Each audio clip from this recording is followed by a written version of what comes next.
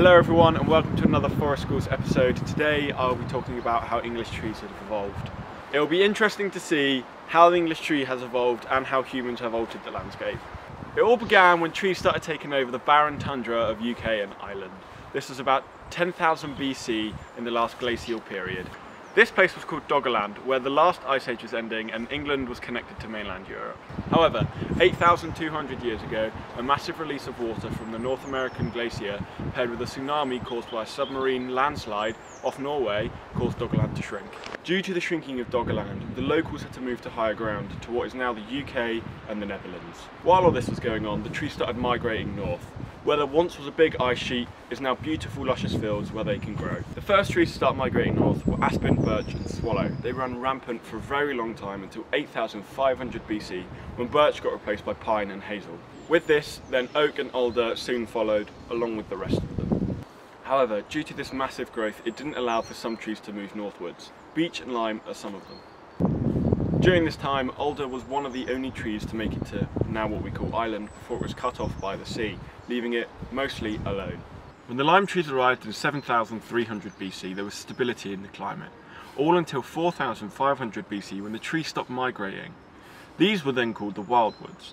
The only evidence where the wildwoods were not present were on coastal cliffs and heights above 600 metres. Now time to introduce the humans. The Stone Age happened around 3,100 BC and we needed space for farming. So we did what we do best and we cut the trees down. However, cutting the trees down with stones is quite hard. Now, trying deforestation with a stone axe is quite difficult, so when the Bronze Age arrived in 1700 BC, it made cutting down areas of woodland a lot easier for people. However, there were still hundreds and hundreds of trees left, and the Bronze Age couldn't do anything about them. However, when the Iron Age Celts arrived in 400 BC, they increased deforestation and upped farming and city life. By 1000 AD, it was estimated that only 20% of the forest remained on Great Britain and Ireland, and England was even less due to its massive expansion needing for farming in cities. This expanse continued as the need for timber and space increased. However, the trees were determined and only differed in detail from what they were 650 years before. Due to the usage of coal in the 19th century, and the fact that the countryside could now access it through the means of railways and canals, means wood was replaced as a fuel source.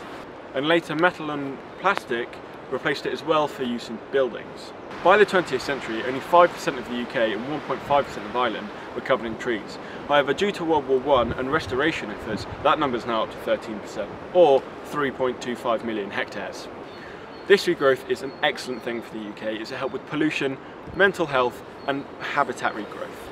The forest is a wonderful place to take your forest school sessions and is a beautiful area. Thank you all for watching and I hope you enjoyed.